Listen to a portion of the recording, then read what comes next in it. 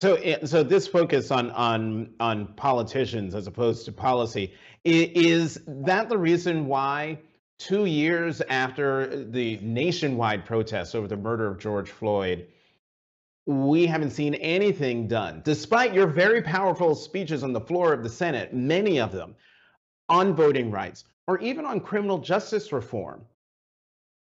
Yeah, think about that. Voting rights, criminal justice reform. Politicians need to center the people they were sent to represent rather than their own interests. It is the reason why, even after watching 19 babies slaughtered in a school, I'm hopeful that we are going to get something done this time.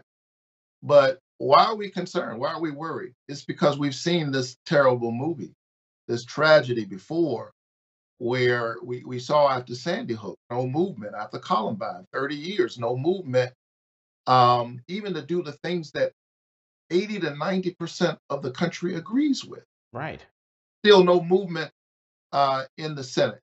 If we don't get anything done this time, it will be a signal moment of moral failure on our behalf. And it would suggest that the politics is more important than the people. And I just refuse to accept that premise.